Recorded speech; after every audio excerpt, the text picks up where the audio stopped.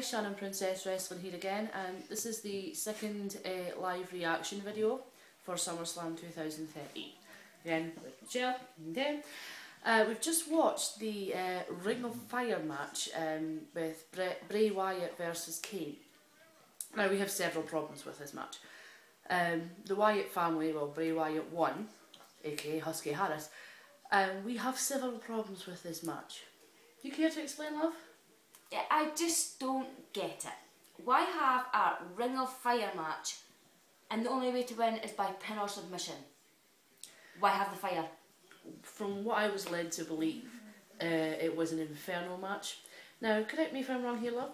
An Inferno match, to win you either had to escape the fire, well, the Ring of Fire, shall we say, or set your opponent on fire. Exactly. I don't like this Ring of Fire concept. The fact they've changed it from an Inferno match, I can understand the legalities of setting someone on fire, but... That's why there's firemen. That's why there's firemen. I like the fact that they used the fire blanket. They actually thought outside the box. They tried to set a candlestick on fire, which was ridiculously stupid. But also, the little pop the fans had when they turned the lights out at the end for them to leave, they all thought Taker was arriving. That was hilariously funny. Yep. But overall, no. No, not a fan of that match. No, not a fan at all.